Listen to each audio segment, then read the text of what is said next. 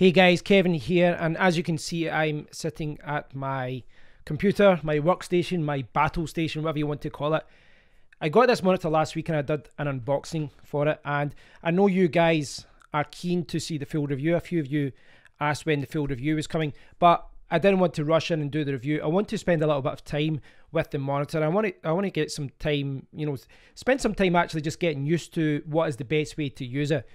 And I think for a lot of people that's the interesting part, because they want to know what it's like going from a regular setup, or whatever setup you've got before, to an ultra wide. So I just thought I'd talk about that in this video, and just kind of talk about my thoughts about using it. Now you can see here I've got my PC at the side here. I've got the monitor here. It is the 34-inch Samsung quantum dot display monitor. It's 1440p resolution, 3440 by 1440p, and I've got it at the native resolution. You can change the resolution, of course you can, but I've got it at the native resolution and it seems okay. I have found that, because of the distance I am, from here to there, for most things the native resolution is fine, but occasionally I have found myself increasing the zoom on my browser to like 110%, 120%, just so that the writing is a little bit higher. Now, I'm not sure if you guys can see, obviously the white is kind of reflecting back.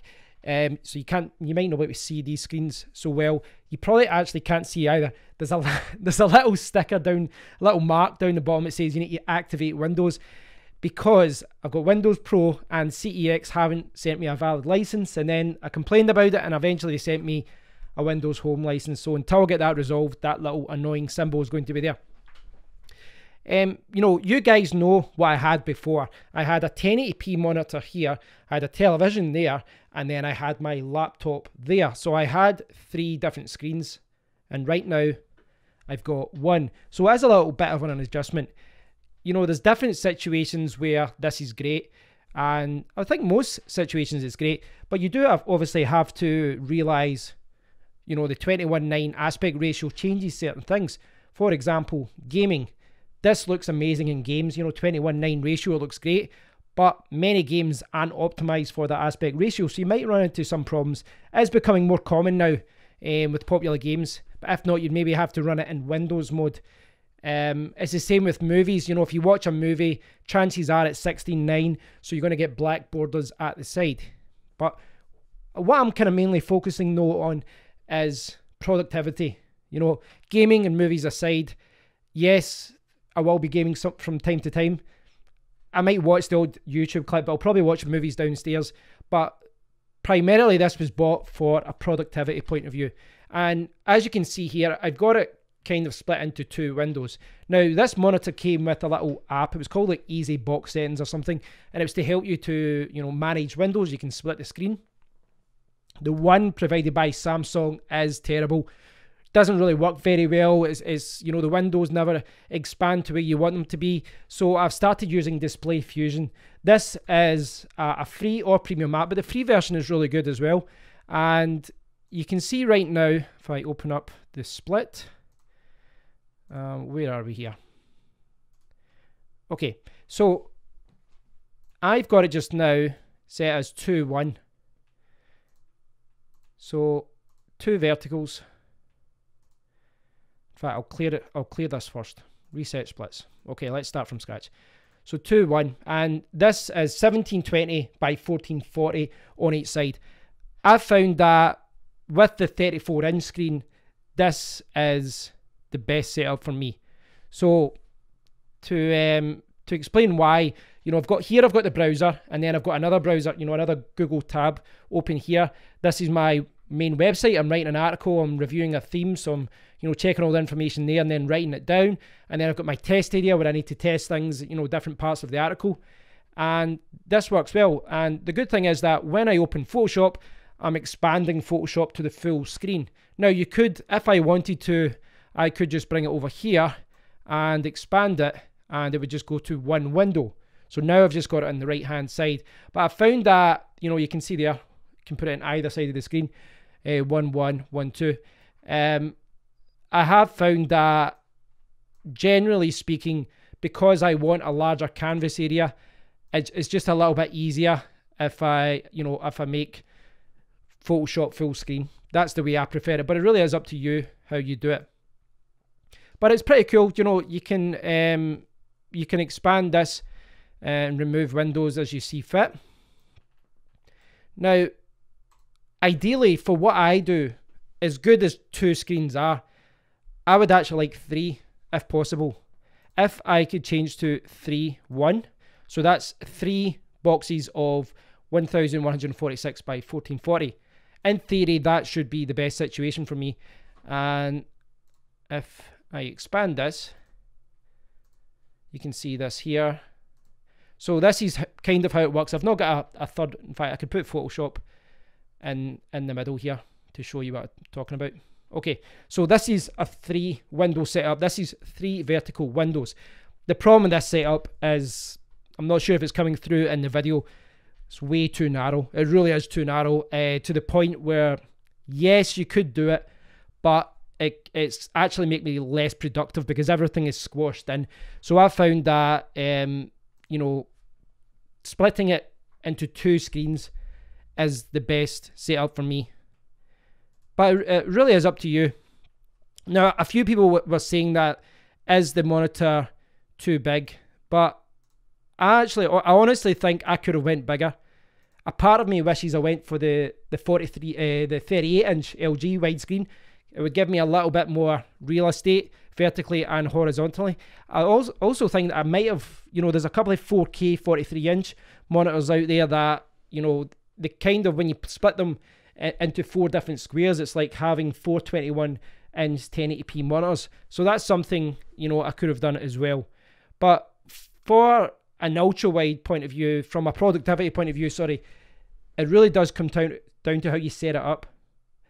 Now, before, as I said, I had a 1080p monitor here, I had a television there, which I sometimes use as a monitor, and I had the laptop. Now, right away, I find it's, you know, a lot of people say, do you move your head too much when you're using this?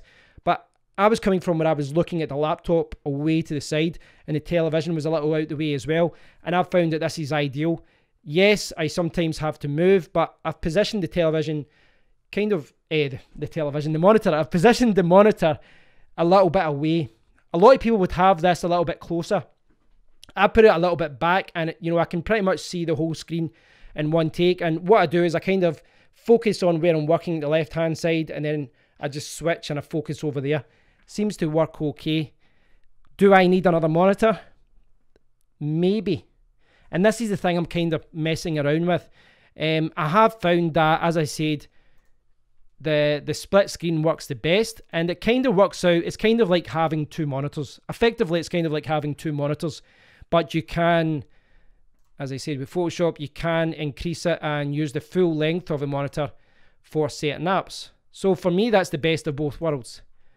But in certain situations, for example, if I'm live streaming for you guys, if I'm playing a game, if I'm doing anything else, sometimes I would need a little bit more real estate, and that's where an additional monitor at the side would come in handy. Now, one of the questions I think a lot of people are interested in is, when you come from a multi-monitor situation to an ultra-wide, you know, what's it like? And it's hard to comment. I looked at a lot of comments from other people. A lot of people went from 3 monitors to an ultra-wide, and they said they would never go back. A lot of other people went to an ultra-wide, and they said that they just couldn't do it, and they went back to using a multiple monitor setup. I can understand why people feel that way. You know, it really does come down to how you work and how you set it up. I think apps like DisplayFusion really do help you adjust to the ultra-wide and allow you to split the screen and get the most from it. But it really does depend on what you're doing. I think for me, moving forward, I am kind of focusing simply on the 1 monitor just now, but moving forward, I would like an additional screen, just so that in certain situations I could put another browser window over there. I'm essentially got 2 windows here. It'd be good to have another one over there. I could put some other things like Photoshop, or, you know, file transfers, or, you know, coding or something. But it does depend on what monitor you're using. The spare monitor that I've got is 1080p. It's a different resolution, and I find that sometimes when you're going from one monitor to a different monitor with a different resolution, some things don't work well. For example, the app is small and it goes there, it's large, or vice versa. So in an ideal situation, if I was getting another monitor, it would be a 1440p monitor. But I don't know. I like the idea of keeping it all in one monitor, but I do need to find a workaround. So it is a work in progress, but I do think that down the line I might look into adding another monitor.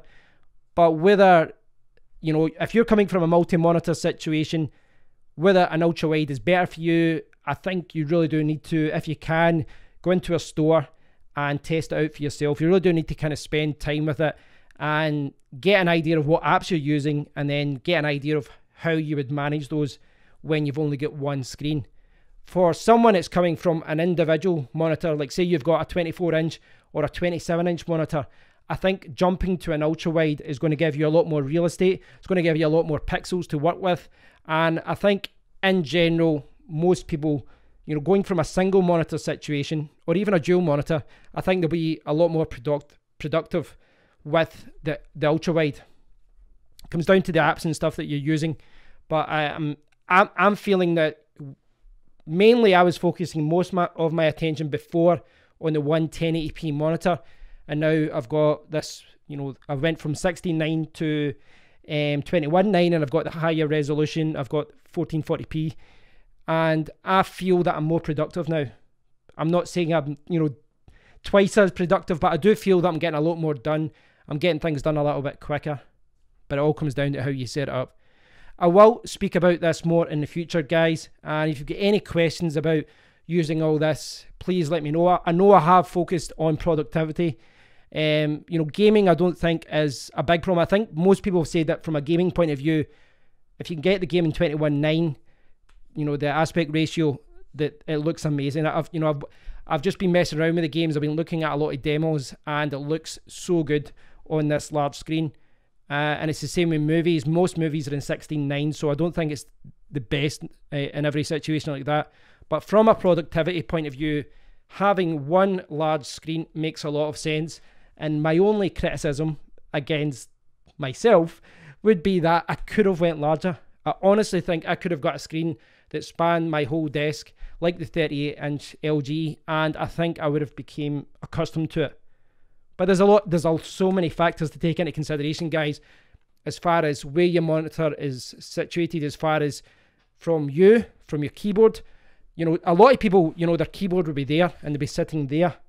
It's a little bit different for me. I've pulled back a little bit so I can see the full screen at once.